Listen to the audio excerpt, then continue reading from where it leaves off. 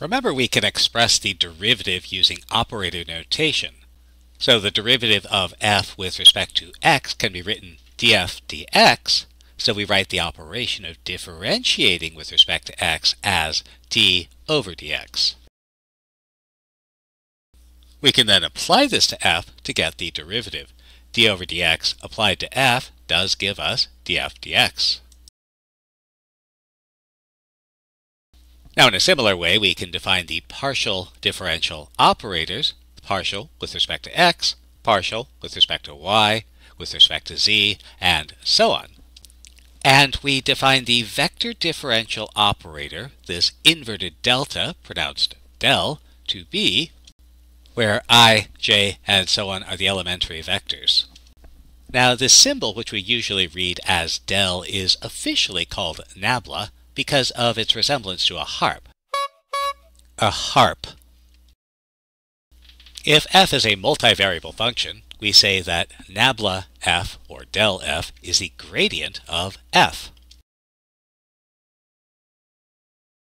For example, let's f of xy be this function of 3 variables, and let's find and interpret the gradient of f. So del f, well, that's our vector differential operator applied to f, so we'll preface it. Now, you might be a little bit worried about what's in this dot, dot, dot, but let's go ahead and write it down anyway and then worry about it when we get to it. One of the reasons operator notation is convenient is that we can use these operators and treat them almost as if they were factors. And so f is acted on by every one of these operators. And so we want to find the partial of f with respect to x, y, z, and more variables. So we can find the partials with respect to x, y, and z. Hidden in this dot, dot, dot are things like the partial of f with respect to w. Well, let's find out what that is. And it should be clear why the dot, dot, dot doesn't matter. These represent the partial derivatives with respect to variables that f doesn't contain, and so all of those later derivatives are going to be 0 and will drop out. The only things that do stay are the partial with respect to x, y, and z, and because they're multiplied by the elementary vectors I, j, and k, we can rewrite them as a single vector and substitute in our partial derivatives. And it's worth noting that the vector that we're actually finding is the vector whose components are the partial derivatives with respect to x, y, and z. And you might remember this is the direction of greatest increase of our function from a point. Now, let's consider the curve f of xy equals c. The tangent line to this curve at some point will have a slope we can find using implicit differentiation. And here we'll need to use that multivariable chain rule.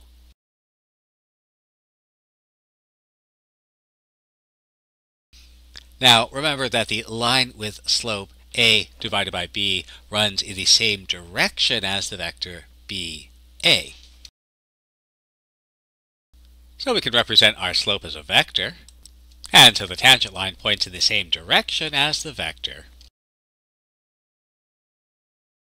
Meanwhile, if we find the gradient of f, so remember that's our vector differential operator applied to f, and since f is a function of just the variables x and y, only the partial derivatives with respect to x and y are relevant. Applying our operator gives us, which we can write in vector form.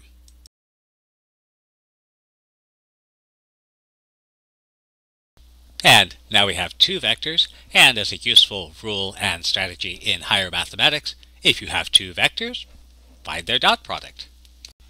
Well, sure, why not? We have nothing better to do, so let's find the dot product of the two vectors,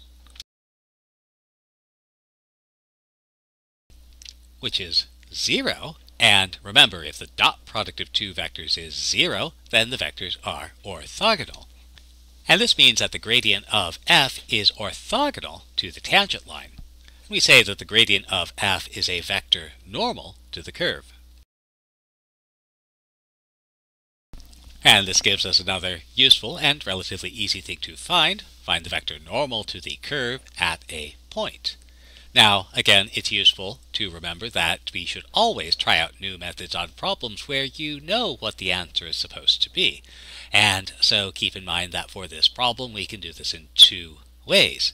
We can find the tangent line, then find the perpendicular line, or we can use the gradient. And we'll do it both ways.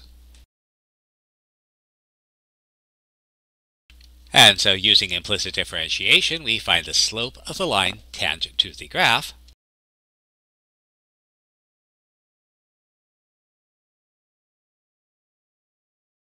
which will be -1. Now, we want the vector normal to the line, and so we want the perpendicular line. So remember, the slopes of perpendicular lines are negative reciprocals. So if the slope of the tangent line is -1, the slope of the perpendicular line will be negative the reciprocal. And so the perpendicular line will have a slope of 1. And let's convert that into a vector. Remember that a line with a slope of p over q has the same direction as the vector qp. And so this slope 1 is going to correspond to the vector 1, 1. Now, we can also use the gradient. So notice that our curve is the f of xy equals -1 level curve of our function x cubed plus y cubed minus 2xy. And so we can find the normal vector by finding the partial derivatives, which will be